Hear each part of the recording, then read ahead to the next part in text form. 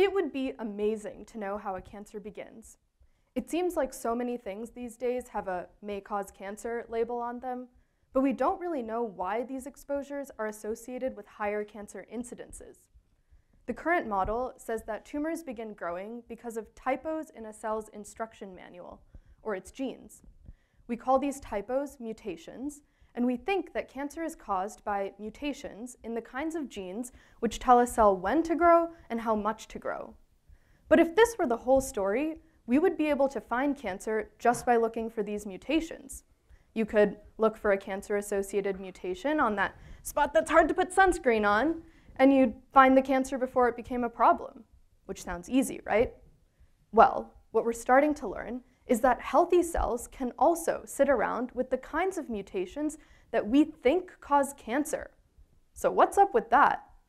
This is telling us that while mutations may change the instruction manual, a cell may not actually become cancerous until it gets an extra nudge and is forced to follow those messed up instructions. In our lab, we use a mouse model of skin cancer that relies on this puzzling force. The dangerous mutations aren't enough until we apply a second chemical called a promoter, and this pushes the mutant cells to grow. In other words, I'm completely fine on the dangerous rock until a giant gust of wind comes through to knock me off.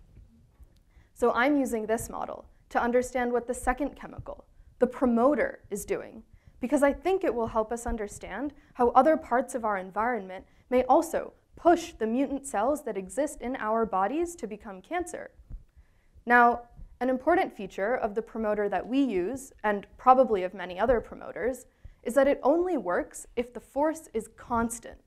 So this means that how the skin responds to a little nudge rather than a constant push may be different.